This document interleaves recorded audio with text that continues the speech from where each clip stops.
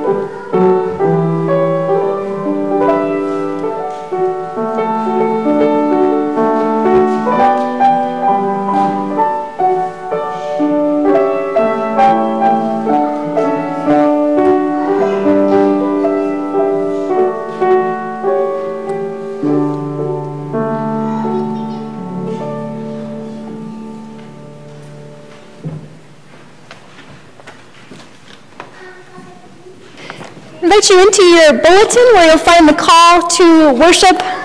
You can join in the bold print. The call to worship is a preview of the reading that you'll hear from 1 Peter. We are God's beloved family. Let us listen to the wisdom of the old. We are God's beloved family. Let us nurture the eagerness of the young. We are God's beloved family. Let us worship God together. We confess our sins before God and one another after a moment of reflection.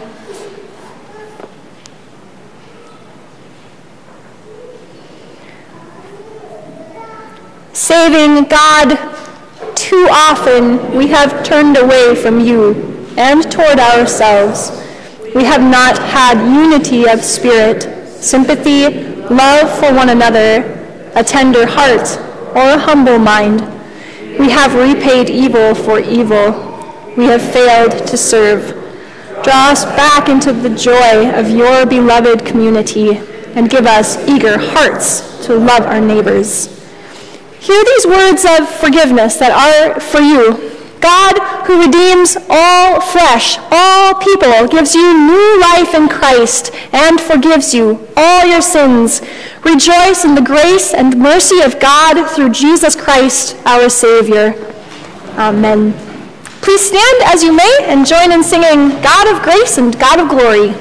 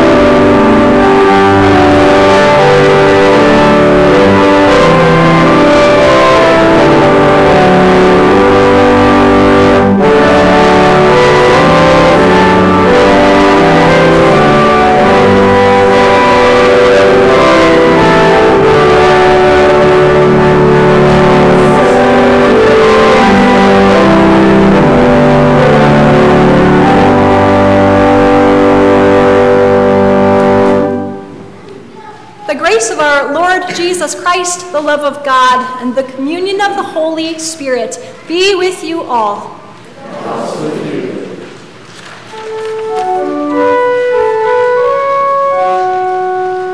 Glory to God in the highest, and peace to God's people on earth.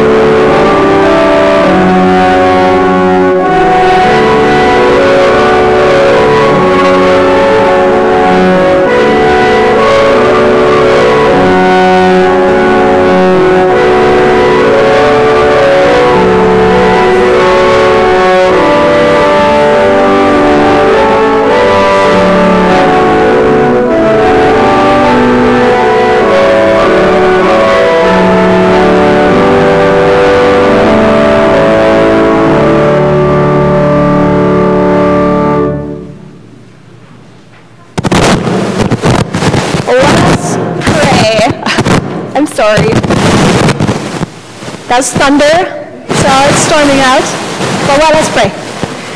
God of all the generations, you have called us to be stewards of your grace.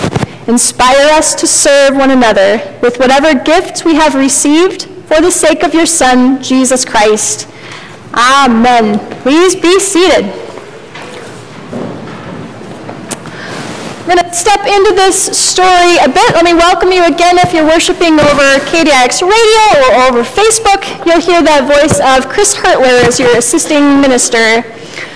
We are at the very end of the book of 1 Peter, so we've made our way all the way through this letter of 1 Peter, and next week we're going to start on the Old Testament book of Ruth. So it's a beautiful little book. If you want to get ahead a little bit, you can read. It's a really short book in the Old Testament called Ruth, so we'll study that through the rest of August. What you need to know about this letter at 1 Peter, we're at the very end of the book. The 5th chapter is the very end. There's kind of 2 parts to this letter. The first part helps us to see how we might steady the church. So this letter is going to have some words for the elders among us. You can listen for those. And then in the second part of that letter, we'll remember the context of this letter. That it was written in the 1st century when it was not safe to do what we are doing right now. It was not safe to gather together in Jesus' name to worship because the Roman emperor didn't want anyone to worship anyone but him. So remember, when this letter was written, it's a much different time. So the second part of the letter mentions the suffering of those early Christians as they were forming the church. You can stay seated, and we'll sing together our acclamation song.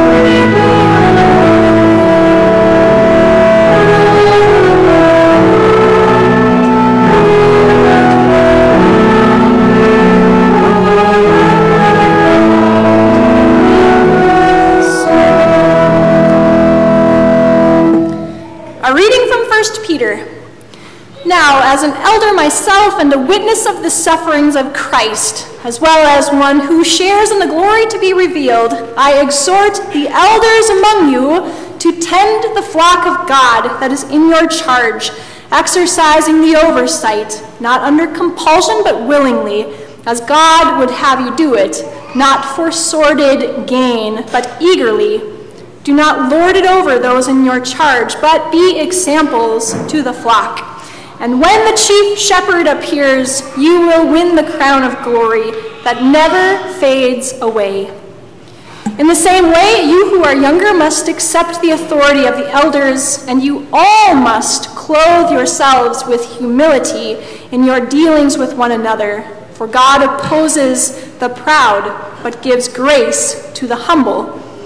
Humble yourselves, therefore, under the mighty hand of God, so that he may exalt you in due time. Cast all your anxieties on him, because he cares for you. Discipline yourselves, keep alert. Like a roaring lion, your adversary, the devil, prowls around, looking for someone to devour. Resist him, steadfast in your faith, for you know that your brothers and sisters in all the first century world are undergoing the same kinds of suffering. And after you have suffered for a little while, the God of all grace, who has called you to his eternal glory in Christ, will himself restore, support, strengthen, and establish you. To him be the power forever and ever. Amen. Through Silvanus, whom I consider a faithful brother, I have written this short letter to encourage you and to testify that this is the true grace of God. Stand fast in it. Your sister church in Babylon, which means Rome, chosen together with you, sends you greetings, and so does my son Mark. Greet one another with a kiss of love. Peace to all of you who are in Christ. Word of God, word of life. Thanks be to God.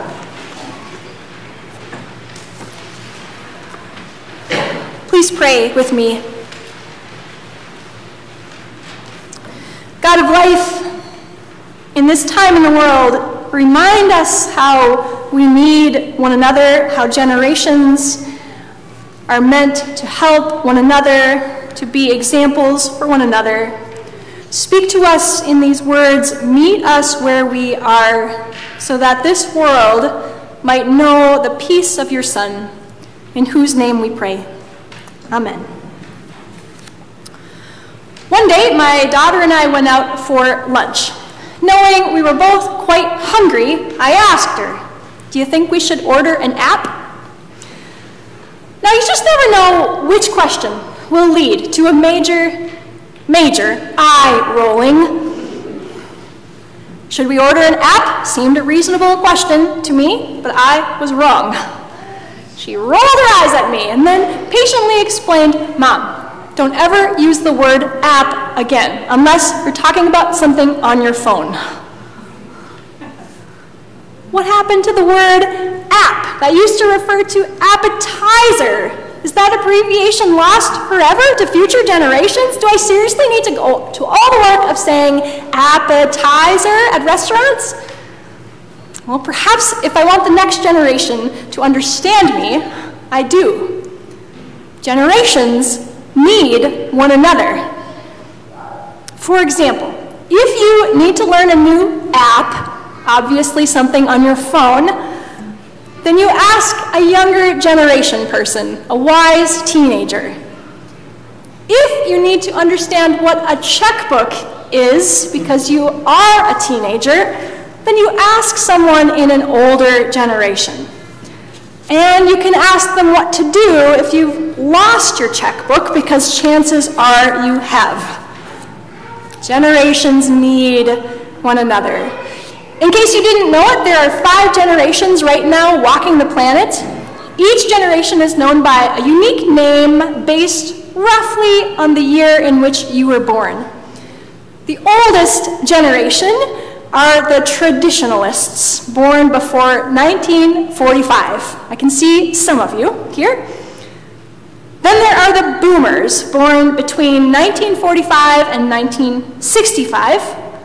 Generation X, that includes me, were born after 1965 and before 1980. And then next are the millennials, born after 1980 and before 2000. Finally is the last generation, Generation Z, which really does sound as though it will be the last generation to ever exist. Includes those born after 2001. So here we are, traditionalists, boomers, Gen X, millennials, and Generation Z. We are well represented in the community that is St. John. Among us are those who understand apps both as food and as things on our phone. There are those of you who can teach us things about apps. There are those who know where your checkbooks are, and those who don't know what a checkbook is, but can probably explain something about cryptocurrency to you. Way back in the book of Deuteronomy, Moses explained the importance of the generations needing one another. Some of the very last words Moses ever said included this instruction: remember the days of old. Consider the generations long past. Ask your father, he will teach you, and your elders. They will explain it to you. Now, did Moses mean the elders would explain appetizers and checkbooks? Maybe, but more likely the elders in the community had more important wisdom to share. Here's the thing. The elders in any community, according to this letter, have enormous responsibility. So you heard in the closing chapter of this letter we call 1 Peter all about the elders. By now, at the end of this letter, you know what's at stake for this new Christian church. This first century community with all of its generations needed to stick together. They were to be, like you heard a few weeks ago, living stones, like a pile of generations, forming a foundation for the future church. Putting this letter into its historical context, we know that in the beginning of the Christian church, there was suffering, 1 Peter tells us. If we rewind back to the first century, new churches were not welcome anywhere in the Roman Empire where the emperor expected to be worshipped. Back then, Christians had to worship in secret to avoid that emperor's punishment. So chapter 5 wonders, who might steady the church in a time like that? And the answer comes in verse 2, where the writer exhorts the elders among you to tend the flock of God that is in your charge. Traditionalists, boomers, maybe even Gen Xers, if you're one of these elders and your mind has already drifted to the appetizers you're hoping to eat for lunch, I need you to come back with me. Elders, the writer of the letter of 1 Peter announces in verse 3, your role in the community is to be an example to the flock. An example.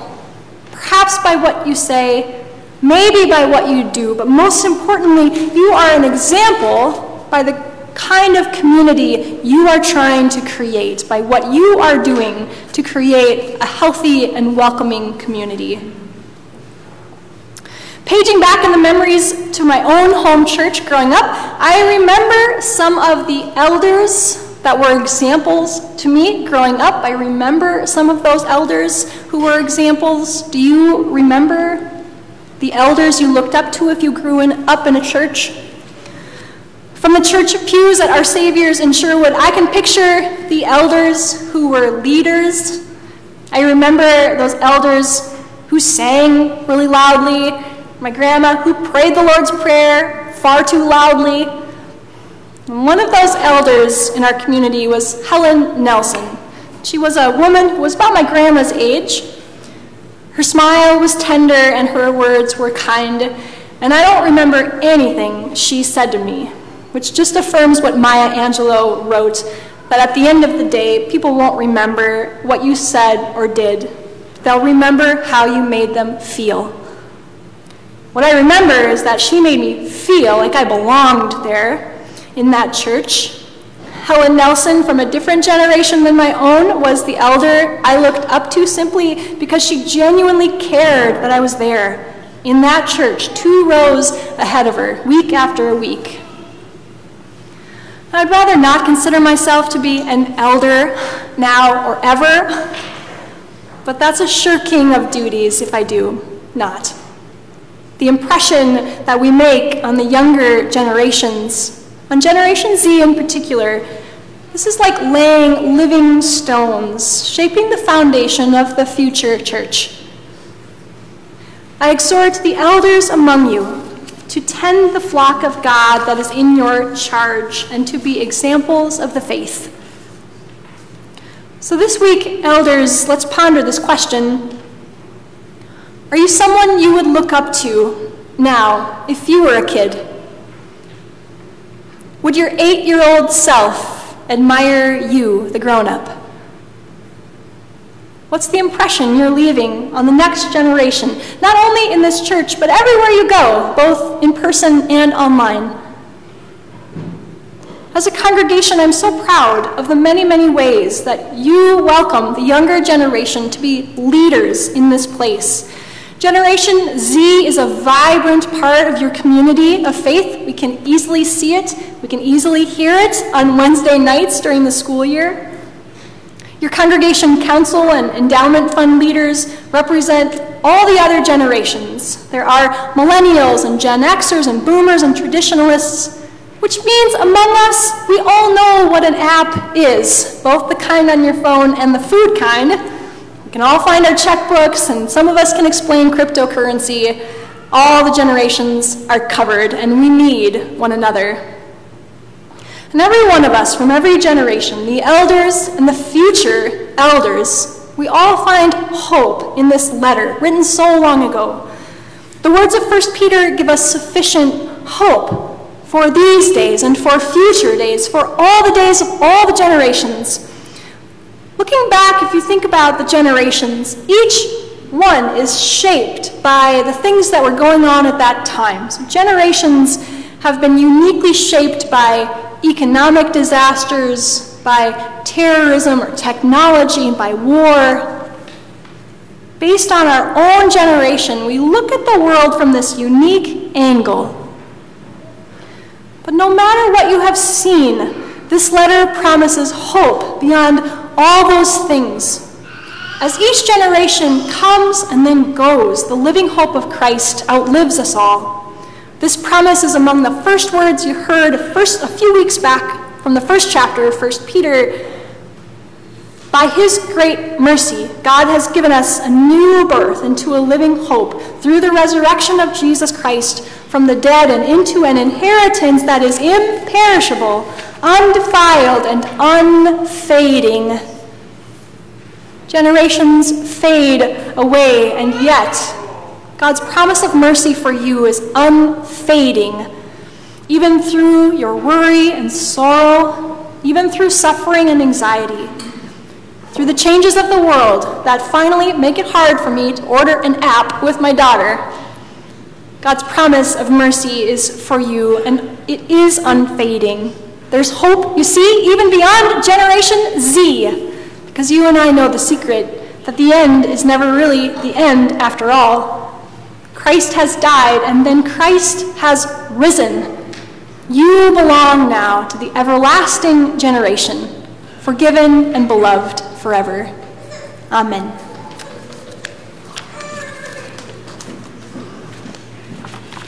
Our hymn of the day is Born in Cry. And just notice we sing the first 3 verses before we get to verse 4 at the bottom.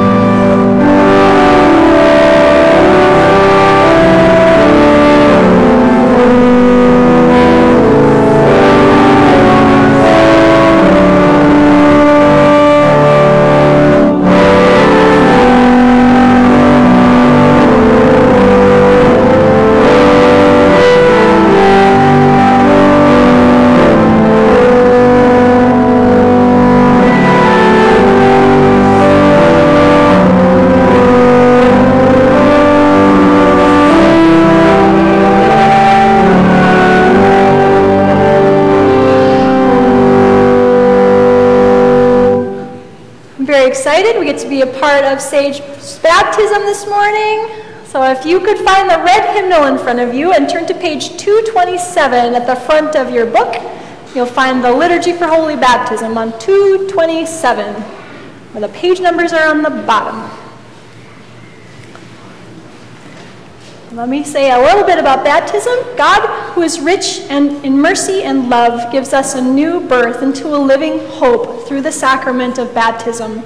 By water and the Word, God delivers us from sin and death and raises us to new life in Jesus Christ. We are united with all the baptized in the one body of Christ, anointed with the gift of the Holy Spirit, and joined in God's mission for the life of the world.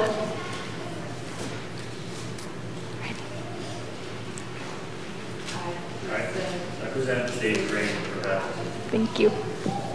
Called by the Holy Spirit, trusting in the grace and love of God, do you desire to have your child baptized into Christ? As you bring her to receive the gift of baptism, you are entrusted with responsibilities which this congregation will help you carry out. To live with her among God's faithful people, bring her to the Word of God and the Holy Supper, teach her the Lord's Prayer, the Creed, the 10 Commandments, place in her hands the Holy Scriptures, and nurture her in faith and prayer, so that your child may learn to trust God, proclaim Christ through word and deed, care for others and the world God made, and work for justice and peace. Do you promise to help your child grow in the Christian faith and life? Sponsors, do you promise to nurture this person in the Christian faith as you are empowered by God's Spirit, and to help her live in the covenant of baptism and in communion with the church?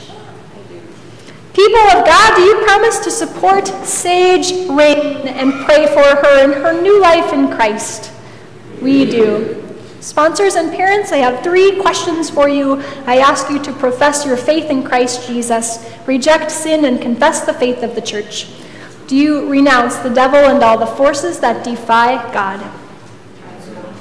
Do you renounce the powers of this world that rebel against God? And do you renounce the ways of sin that draw you from God? Joined by the assembly, do you believe in God the Father?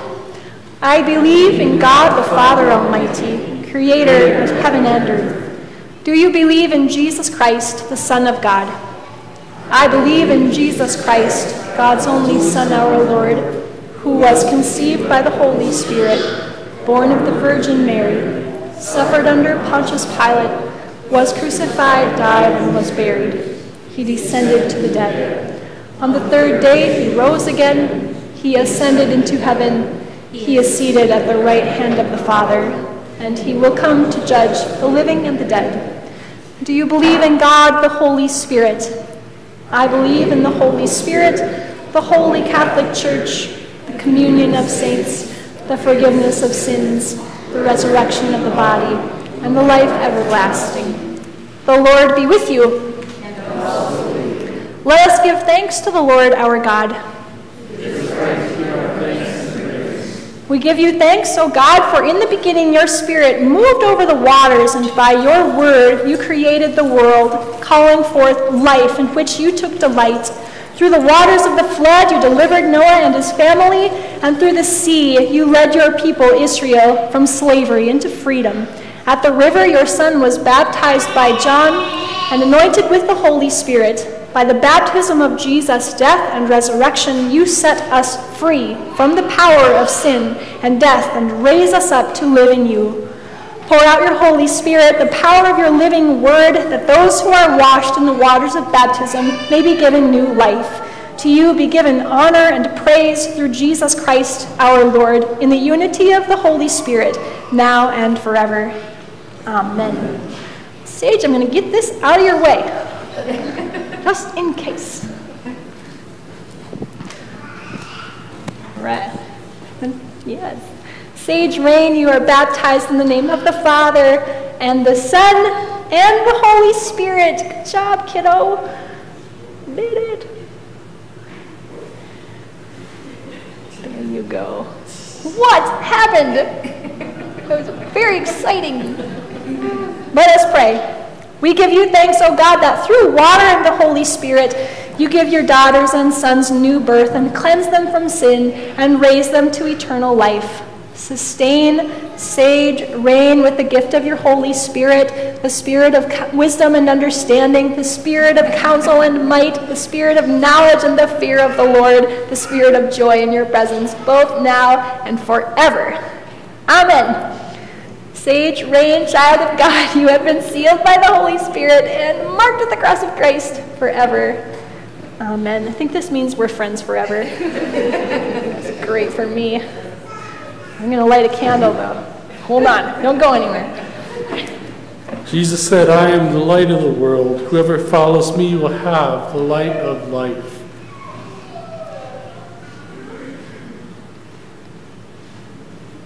Let us welcome the newly baptized. We welcome you into the body of Christ and into the mission we share. Join us in giving thanks and praise to God and bearing God's creative and redeeming word to all the world. Please join me in welcoming Sage to this community of faith. Yay! Do you have this little light of mine? Yeah. Oh, good. We have a song to sing to you. Please join in this little light of mine.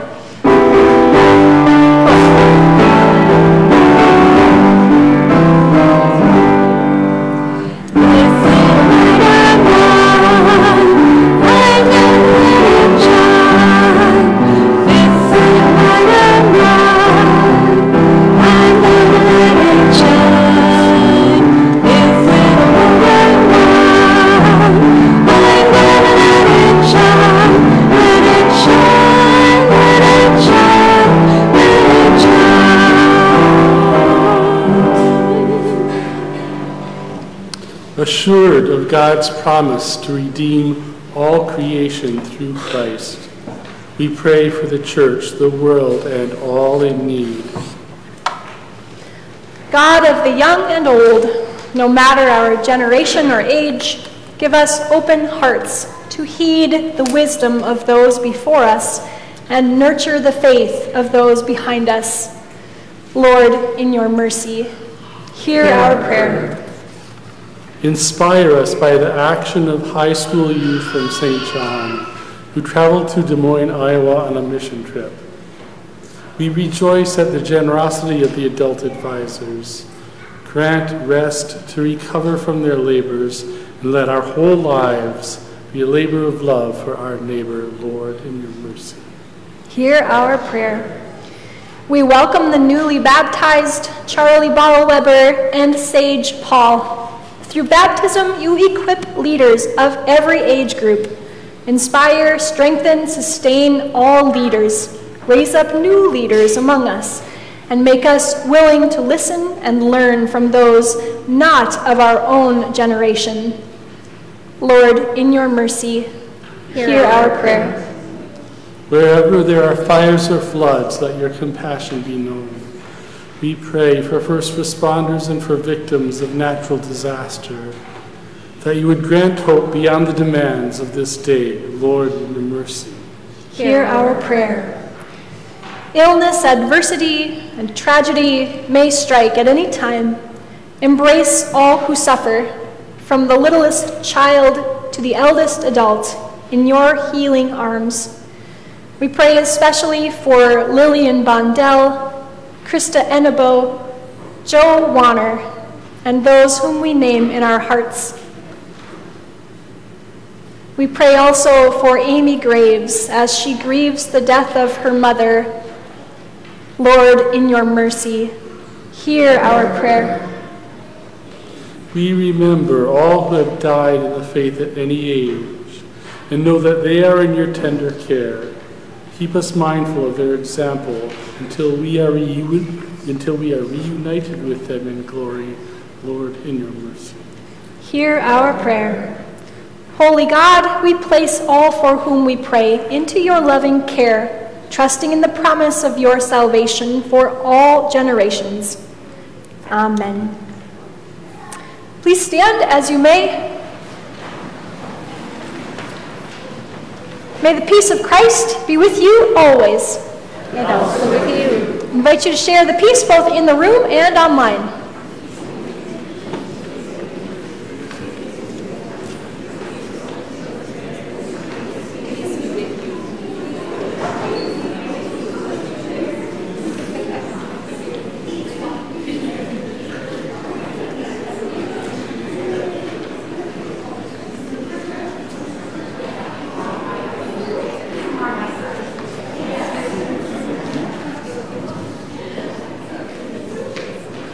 You may be seated.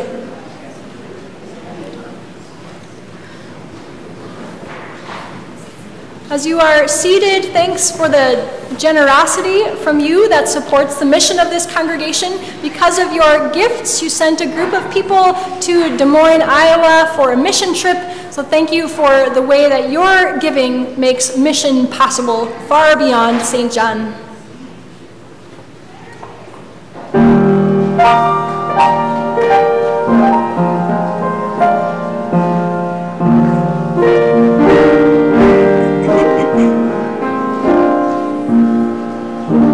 Little flowers never worry when the wind begins to blow, and they never cry when the rain begins to fall. Though it's wet and oh so cold, soon the sun will shine again. Then they'll smile unto the world for their beauty to behold. When the clouds begin to gather and the storm begins to grow, little flowers don't complain, though they're tossing to and fro. Oh, I guess they've learned the secret. They don't fret because they know if it never rained, then they never grow. So let it rain, let it rain, let it pour. Let all trouble keep a knocking at your door. If we learn the right from wrong, it will help to make us strong. Lord, please help us learn the secret. Even little flowers know if it never rains, then we'll never grow.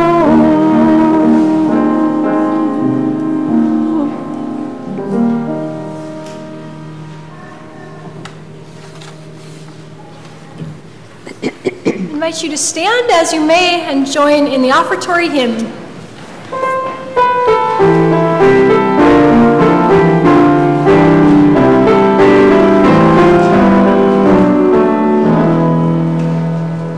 Let the vineyards be fruitful, Lord, and fill to the brim our cup of blessing.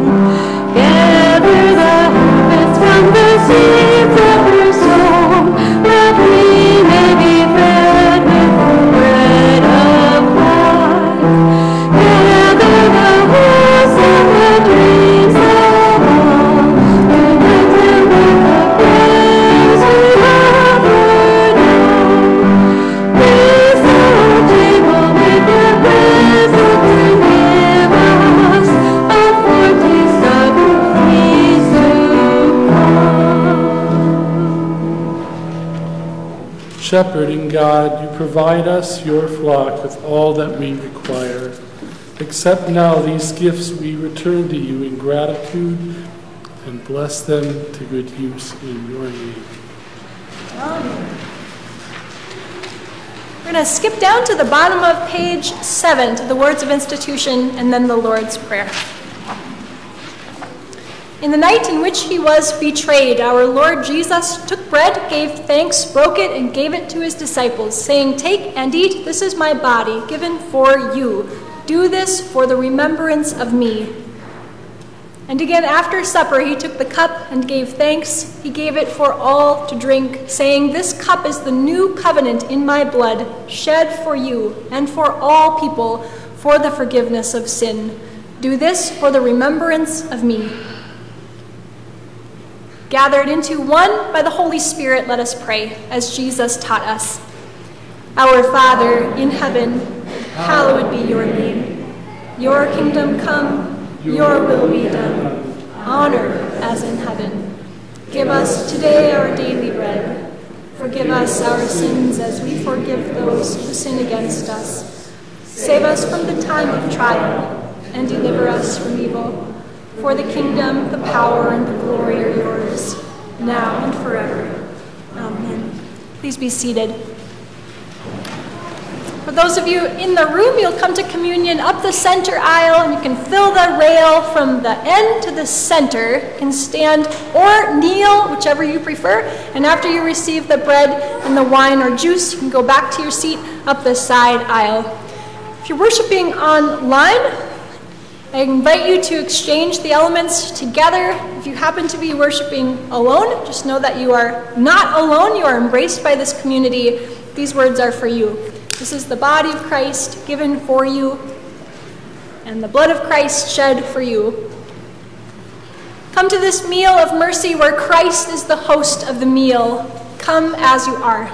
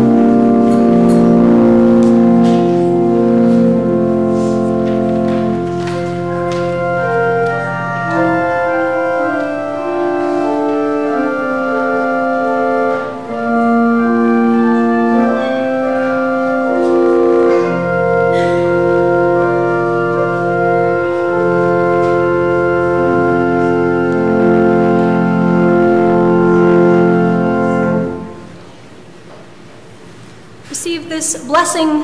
May the body and blood of our Lord Jesus Christ strengthen you and keep you in God's grace. Amen. Let us pray. O God, we give you thanks that you have set before us this feast. The body and blood of your Son, by your Spirit, strengthen us to serve all in need and to give ourselves away as bread for the hungry. Through Jesus Christ our Lord. Amen. Find some announcements on the back page of your bulletin. First, a welcome home to our mission trip high school youth and advisors. I see Lainey here, Kaiten, anybody I'm missing? Yes, thank you so much for going on behalf of St. John. So you can bug Lainey and you can bug Kaiten with lots of questions about the trip, and you'll hear stories to come. So thank you so much for going. Day camp begins here tomorrow, so if you drive by, you'll just hear like a rumble of noises of the 100 or so, a little more than 100 kids who will be here from kindergarten through 5th grade.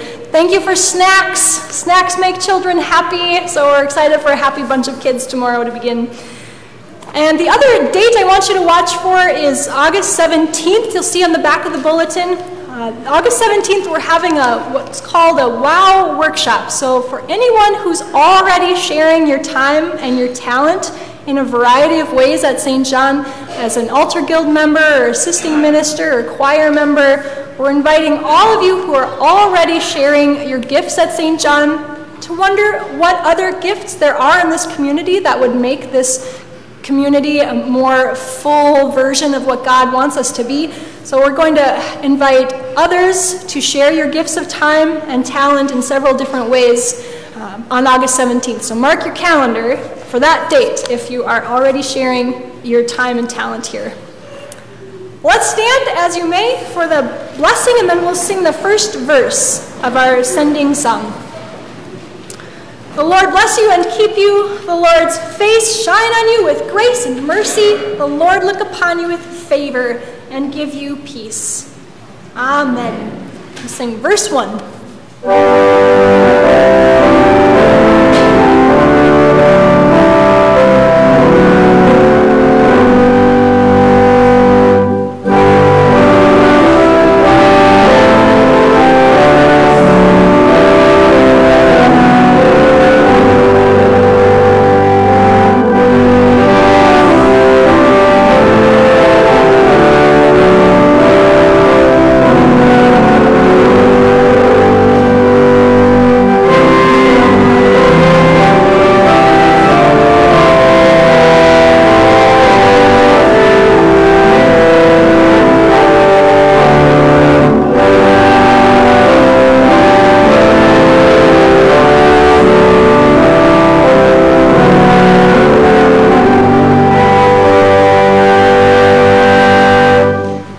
Go in peace, serve the Lord.